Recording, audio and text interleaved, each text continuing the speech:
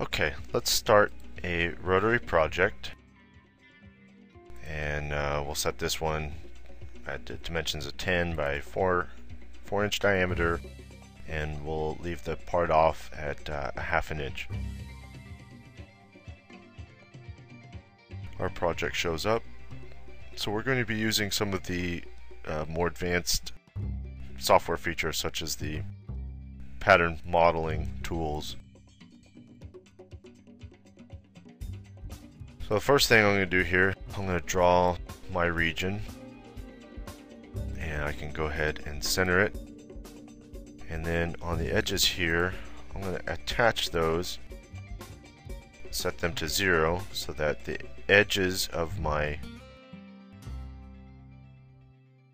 region here are going to be exactly the same width as the board here, so it'll be a perfect size to fit around that. And then I'm actually going to size it a little bit away from my part off, so I've got just a little bit of margin in between the edge of my pattern area and the part off dimension. So now I'm going to use this, and I'm going to select my extrude tool, and we're going to make like a candlestick. So we're going to draw a profile, and it'll revolve around this piece, and we can make a really nice candlestick. Okay, so in the extrusion tool here, it shows our profile window where we can draw the profile, but it's showing my red and green edges are indicating that whatever I draw here is going to be extruded in this direction, which will not revolve around this. It'll be up and down rather than revolving around this way. So I need to change the orientation to horizontal. That way it'll extrude this direction and then wrap the design around my rotary piece. So for a candlestick, we'll do just kind of a traditional looking candlestick. Let's start off with just kind of a top part of the candlestick, which most traditional candlesticks have got a little, or they've got a belled out top.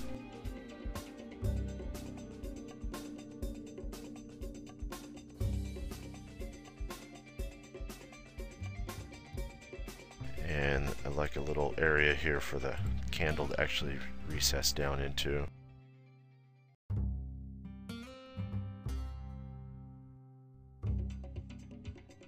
And just using arch tools, we'll create a series of these little areas, create some visual interest. And you can design your candlestick however you want. This is just kind of a quick traditional look for brass or lathe turned candlesticks.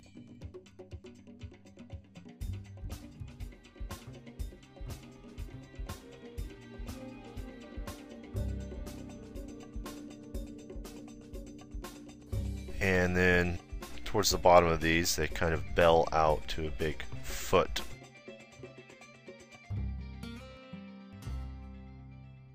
And let's space this a little bit further away. And you can go in and set the exact dimensions if you want. For this purpose, we can do just some eyeball dimensions, but you could go in and set exactly how far away from the center it's going to be, and be very precise about your diameters. So I think that looks pretty good. I'm going to just make sure it's pushed all the way to the edges by clicking that button, and then let's hit OK. So then there's our extrusion, and there it is wrapped around. Pretty decent looking candlestick. Alright, so one thing, because we kept this pattern spaced away from the part off, we see this raised area in between the part off and our turned piece here, and then we also see a little bit of an extra area of our footer on there as well. So this is where the part off diameter really comes into play, and what you're going to set it at. So I'm going to create a region here that just goes over my keep out zone and overlaps into my pattern. And then when I make that a region, I'm going to set its depth deeper so that it actually creates kind of a tab in a way. So if I set the depth at 1 inch, it's going to carve down and give me that diameter. But let's set the depth even further. So if I set it to 1.9, say, that actually carves very far down, but it gives me this tiny little tab here, which is not going to be strong enough to hold on. So one thing that we should be looking at is if I hover over this and you look at the bottom left hand of the screen, it'll actually show you the diameter.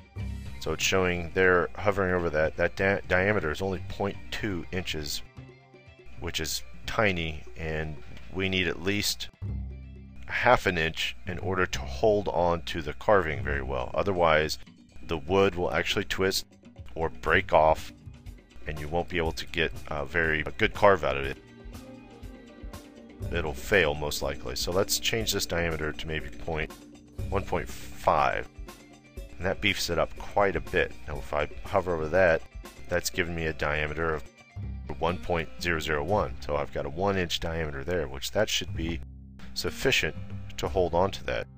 And it is a little more than maybe we necessarily need,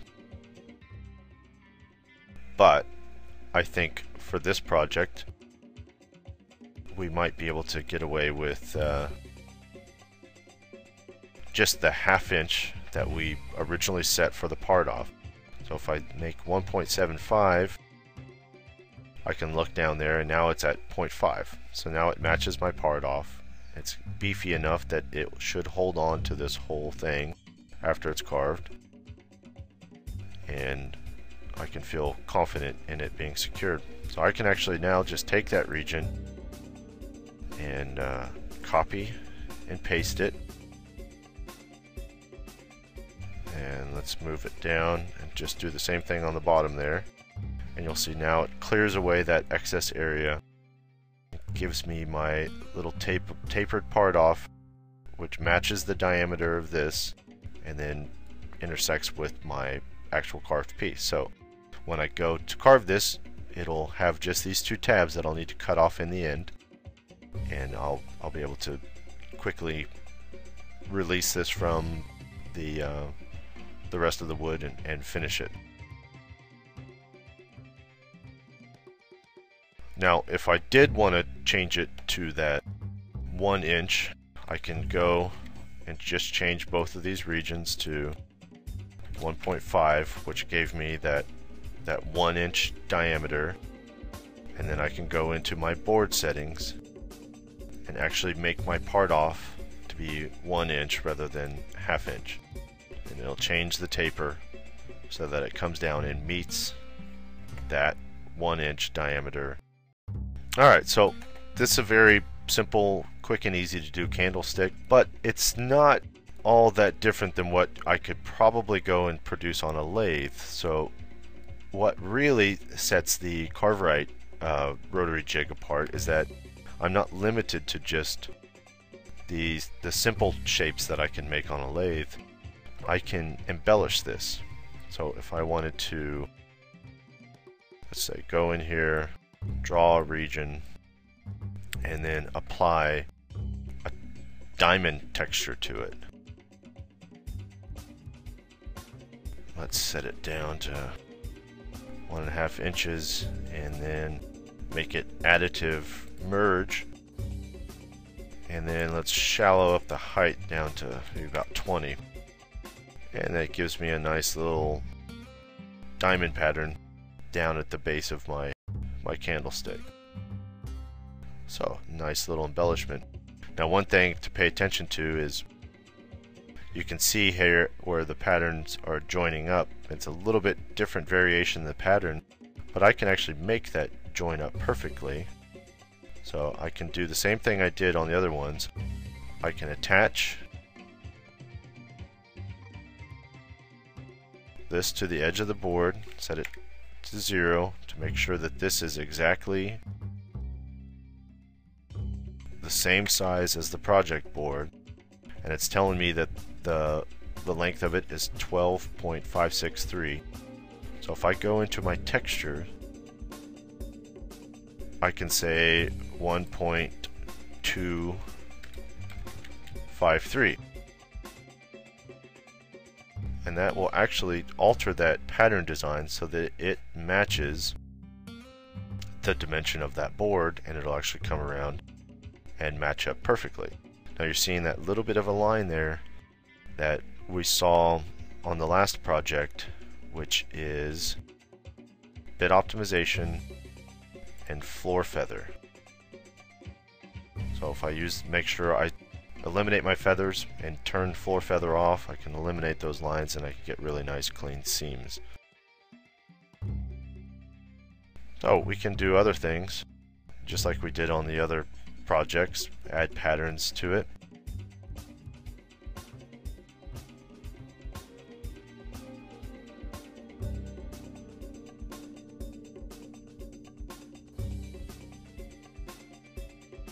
The top part here is got this kind of flat area that maybe we can add some patterns to.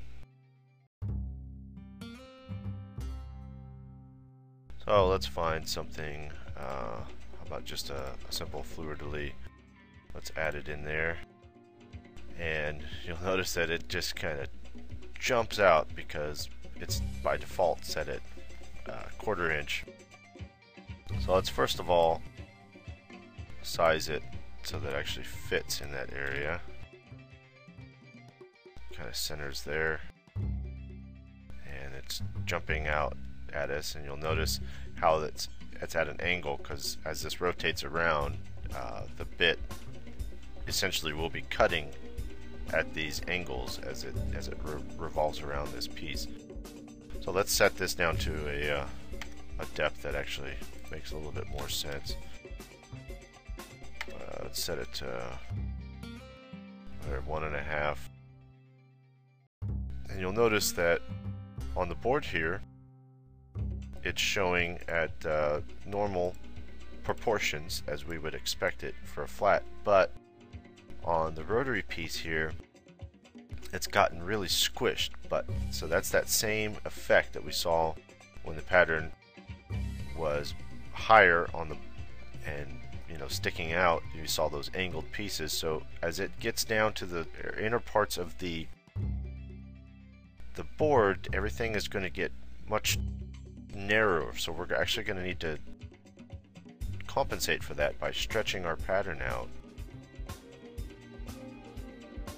in order to get it back to a proportion on our turn piece that looks like what we would expect it to. So by stretching that out, we can get that to actually show up there very nicely.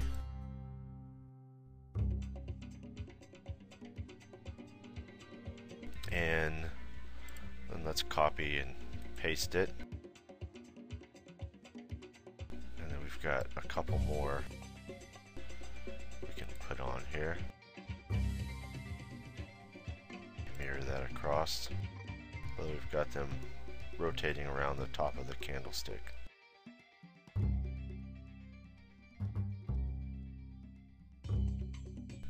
Almost looks like a Mardi Gras theme or New Orleans or something with the fleur-de-lis and this kind of festive diamond pattern.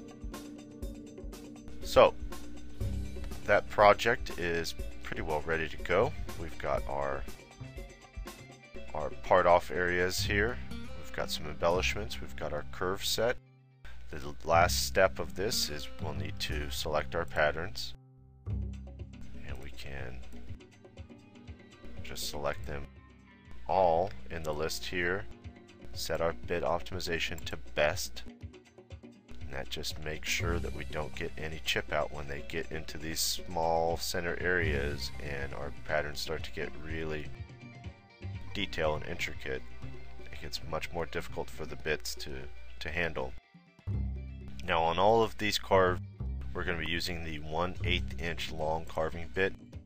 You can, in the board settings, change that pattern bit to whatever you want, but when you get to the machine, it's going to tell you what bit it requires and allow you to do some changes there. So if you want to use the 3/16 inch bit or the 1/16 inch long carving bit, you'll have the option to change it there, but it is advised to be very careful doing that, as most operations are going to be done best with the 1/8 inch long bit. So at this point, you save it and then upload to your memory card.